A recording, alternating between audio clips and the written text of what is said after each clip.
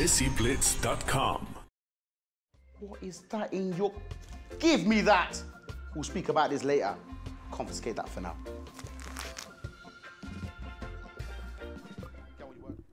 Hello, Guz Khan here with the one and only DESIblitz, and they've rolled up to an interview, yeah, with what appears like a 33-year-old piece of plastic. You're Desi. Look at...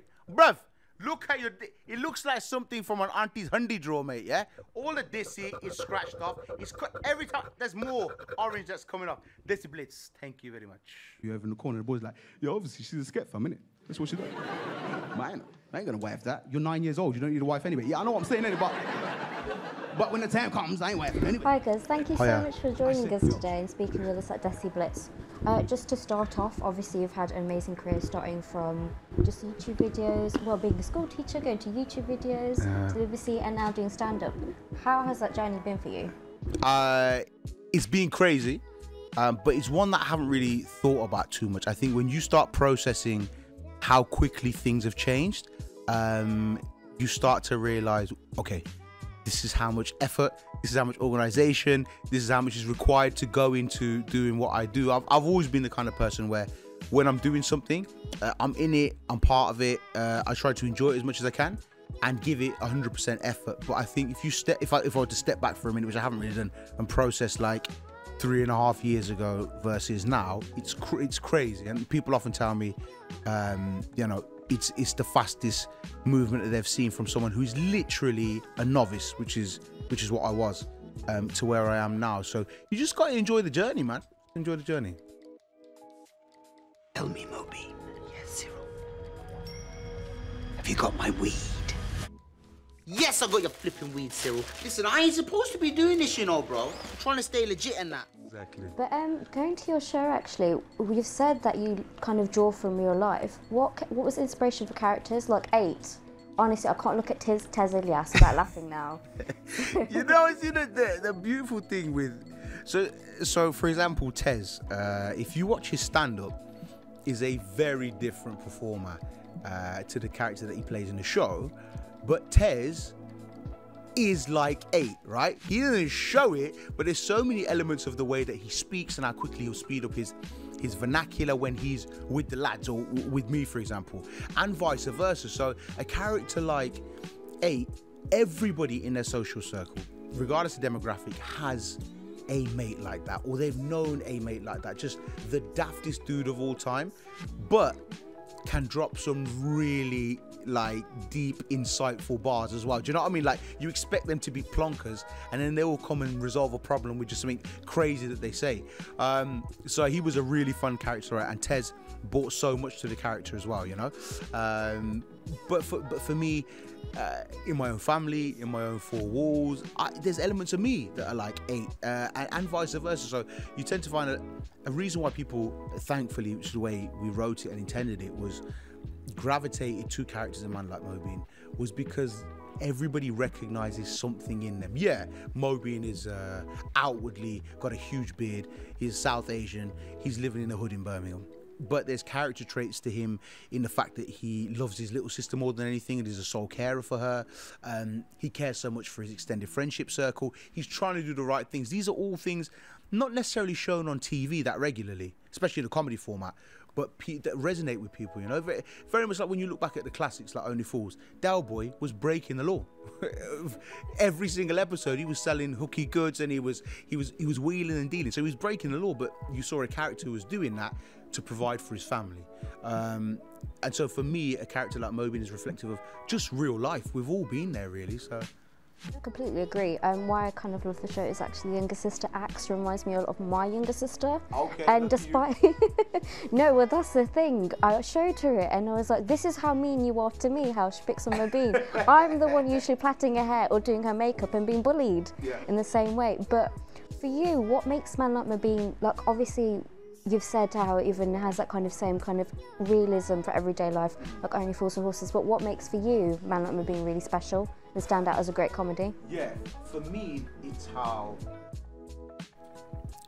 we take very real life issues, quite serious issues really, and still find the humour in them as well, you know. So there's so much of life where in the new set of 4 episodes we explore the element of knife crime amongst young people in this country.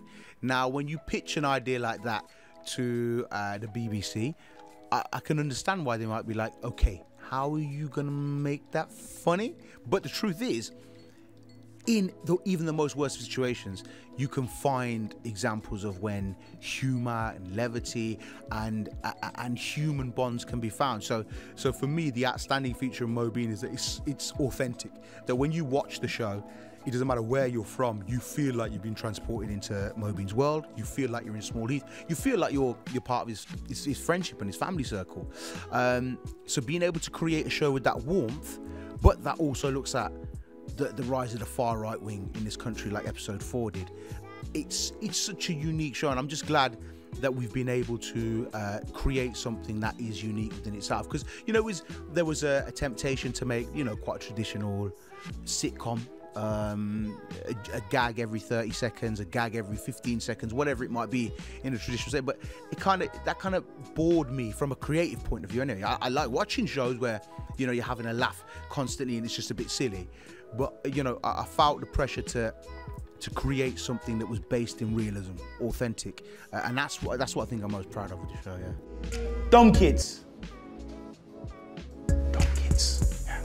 Listen, you're a burden on all of us. So why don't you just get to work in a meth lab and hope for the best, son? Well, actually, even that whole Rishta scene where you've got Uncle Shady, you've got Brother Ahmed, you've got Khadija. Where's that come from? Was that based on any real experiences? Not with me personally, but I had a few mates, kind of men and women, who went on a traditional arranged marriage meeting. They didn't go through with it, but like a meeting, and it is the most awkward. The word that kept coming up is awkward, awkward, awkward. So writing a scene like that, when I sat down to write, it was like, that's the basis of the comedy. It's finding the humor in the awkwardness. My dad, they got divorced when I was quite young, and I haven't seen my old man for the last 20 years. But my mum, she was amazing, man. She did everything for us. It's just, she got remarried when I was a teenager, you see, and it's very boring story. For me, when I watched that scene, you can feel it. Do you know what I mean? You can feel, oh my God, imagine being there yourself in that position where essentially you are selling yourself to a stranger, and then later his daughter. That's what Mobeen is there to do. The guy that's bought you doesn't give a shit about you. Do you know what I mean? So it's just, you were there to sell yourself as an entity. And so capturing that awkwardness, the silence, the pauses. I'm the worst at that. Like, if there's silence and something seems awkward, I'll start laughing anyway. Like, even in the most serious of situations, you know, I've turned up at people's wakes before, and there's been a really emotional part of the wake, and then, like, I don't know, someone's holding the kid and the kid farts, and I was like, oh shit, the kid, yeah, and then, like, it just spreads. It's crazy. I'm so silly for those things. So I enjoy watching comedy where everything's being squeezed out, the awkwardness. And then when you have a character like Uncle Shady, like, we've had those aunties and uncles who don't care. There's no limits, there's no rules. They will comment about your face, your weight, your job, how much of a disgrace you are casually in front of 30 strangers, you know? And so to capture that was so fun. And in that first series was definitely why that scene was single-handedly my favourite scene that we did. Yeah, very funny scene. Because even like you said about the awkwardness, but what was so hilarious, there is always that element of the silly in the awkwardness. Like he pulls him right to the ground and throws Ribena everywhere. And there's you chapsing with Khadija all over the top of it. Do you know, at the end of the day, like, there's so many things going on there, but I think the reason why people find it so funny is that even if you're not from a family where that kind of thing goes on, first of all, point one is that whether you are from a Muslim, Sikh, Hindu, whatever background it is, those kind of interactions happen, you know, in some form or another. You've always got this slimy cousin that turns up and who's like chatting up your sister's best mate, whatever. Do you know what I mean? You've got all these elements going on in a room that stinks of tarka. It's unbelievable. Do you know what I mean? So to capture that was so important there. Is this where you kind of find the majority of your material, even for stand-up? Like, where do you kind of find your material for that versus maybe TV, which is so much more visual? Yeah, so for stand-up, I'm a guy that tells stories, so I'm not really like a gag kind of guy. So again, like I said, growing up, I would always recount a story of something that took place in Hillfields, and when I was retelling the story, the way I'd be retelling it would be making everyone bust up. And when I would replicate JR's accent or Pierce's accent, whatever it might be, people would laugh. So when in my stand-up, when I tell stories of being a teacher, of being an uncle, of my time growing up in the areas that I did, when I'm telling the stories, people are really kind of drawn in, because you can hear multiple characters, and it just becomes a story that they can picture when they're watching, which is what I've heard about my stand-up. But also, obviously, I like to make political commentary as well, and you know, a lot of that will be from a current stance. You know, you can just take a look at the political landscape in this country at the moment. You're either going to laugh or you're going to cry. So you have to find a balance of the both, I think.